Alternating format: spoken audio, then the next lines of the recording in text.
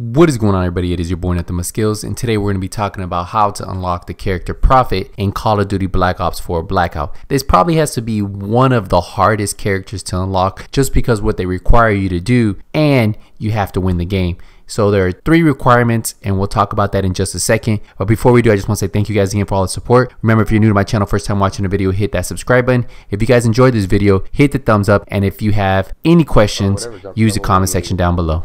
So the first thing we need to do is find the Prophet mission item, and that item's can be located in supply drops, or if you kill a player and you already got it, you can also start the mission like that. So the best way to do it is look for these supply drops that drop around. I always recommend, if you have some smoke, throw some smoke around it, give you some kind of cover, that way you don't get sniped. Go in there, and just like you saw in this supply drop was the ocular prosthetic, the mission item for Prophet.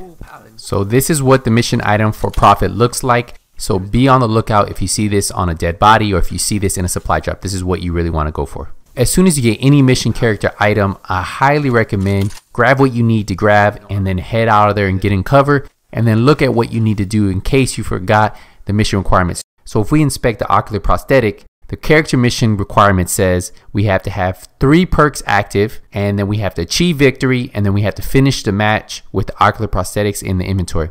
So have 3 perks active. A lot of you guys might mess up on this. This isn't just have 3 perks active at any time.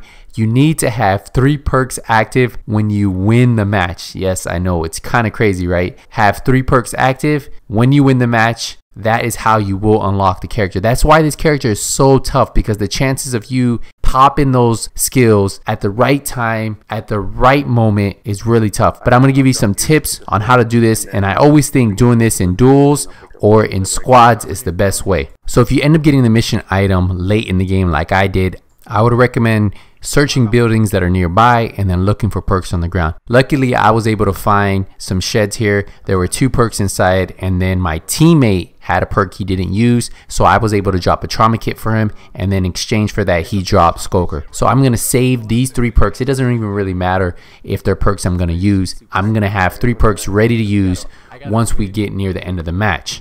So now that I have 3 perks, we're gonna focus on killing the remainder of the enemies, and hopefully we can win this match.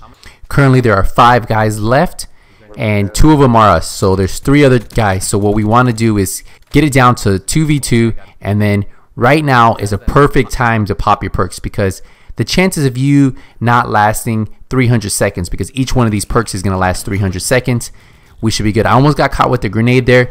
My teammate did the smart thing. He's going to push right? So they're focusing on him. I can stay on the left. I'm going to throw a couple nades, and we're going to push forward. And that is how we end up winning the match.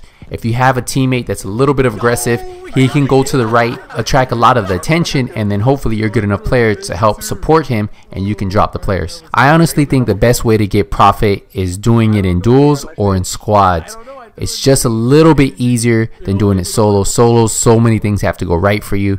But to do this in duels, to do this in squads, you can play a little bit more safe. Hopefully you have aggressive teammates, and then you'll unlock this. So once the game is complete, you'll get the notification character unlock Prophet, and then you just have to go to the character selection screen and select Prophet, and that is how you unlock him. I think this still is probably the hardest character to unlock solo. In duels and squads, it's a little bit easier, but the fact that you have to have 3 perks active when you win takes a little bit of luck, a lot of skill, and hopefully you guys have the patience to fail this a couple times. If you guys have any questions on this character, let me know in the comment section. If you guys enjoyed this video, hit the thumbs up, and if you're new to my channel, first time watching a video, hit that subscribe button. Remember guys, if you don't see me in Blackout, it's only a matter of time. Nothing but skills out.